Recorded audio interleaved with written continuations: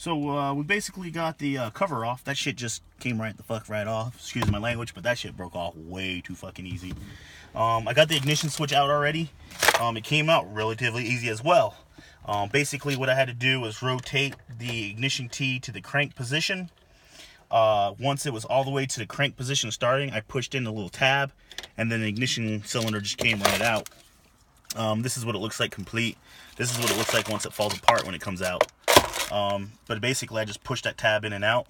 What we're gonna have to do is we're gonna have to program the new transponder to the car to make sure that it takes and accept. We're gonna kind of trick the car a little bit into thinking the key's actually in an ignition. So this right here is the immobilizer, or the the anti-theft receiver, where it receives the RFID from the key to the receiver right here. So basically what we're going to do is we're going to trick the car into thinking that the ignition key, the master key, is actually in the ignition switch by placing the old one by it and turning the car on. And what we're going to do is we're going to hopefully get the big enough screwdriver, rotate the ignition switch to the on position, and we're going to do this till the security light goes out. Once the security light goes out, it's detected the master key, and we're going to try and program the new one. Within 10 seconds, you have to put the replacement one up. And as you can see on the screen here, it says 3 keys are now programmed. I don't know if you can see that or not. You see on the screen where it says 3 keys are now programmed. I was able to trick it into thinking that this was one of the another keys or extra keys to it. However, this ignition key has the new tumbler set up for the replacement key, so the old key won't work. So now, basically, we're just going to insert this into the ignition cylinder. Hopefully, it'll go in with no problems, which it probably won't. So we're going to have to play with it again and get the tumbler to where we need it, which is basically about right there. And hopefully, your driver 3 memory. Your driver 3 memory set features. Let's see. Mission. Turn the key off. Turn the key on. And hopefully the security light should go out. Man, that scared me for a second. I thought it didn't work. It seemed all good in my head. But yeah, basically there you have it. We replaced the ignition key. Here's the old one. If I can get it out of here. Probably going to mess up somehow. Here, you won't hold that. See if I can get this out of here. Of course I can't get this key out of here. Maybe we rotate this some, maybe. Right there. Hopefully it won't fall out.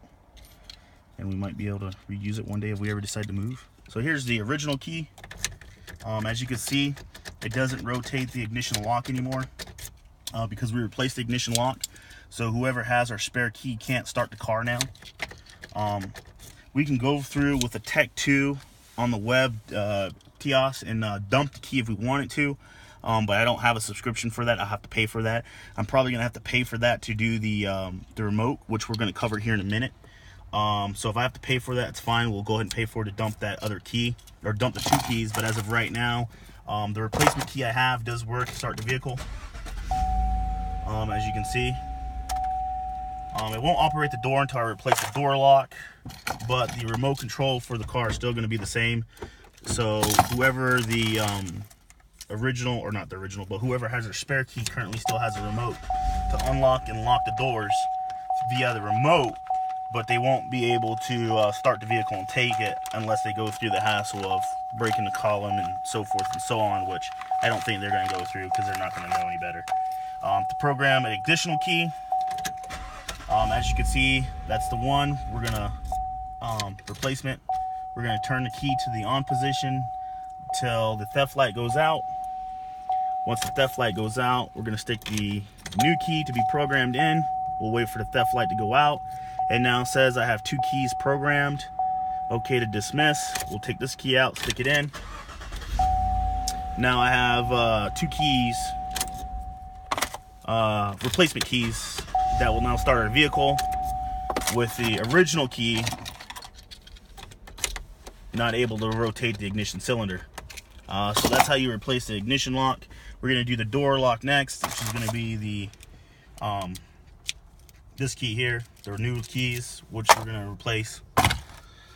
So yeah, dealer wants upwards of $1,200. We basically did it right now for, I think we paid $60 for the replacement lock ignition cylinder and the keys off eBay. The cover just basically snaps back on. Let's see if I can get this lined up perfectly. Probably not. This stuff never comes out right, but we're gonna give it a whirl, see what happens.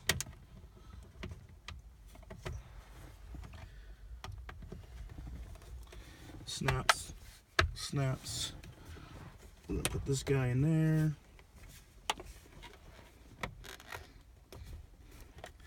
We were meeting some kind of resistance here for some reason. Is that in there?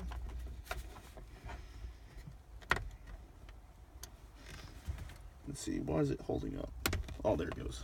We're gonna slide that to that part, and then this should snap together, and then back here.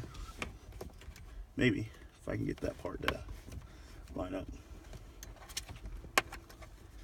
These things, once you pull them apart, they never ever go back together right. Hopefully the car won't fall apart, but there it is, it's all together. The rubber's out, and then you just basically put it back to where she had it. The lady that drives this car. That's about right. But yeah, we're gonna go ahead and pull the door panel off now. We'll get that door lock changed out, and then we'll work on getting that remote dumped and a new one programmed. See you in a bit.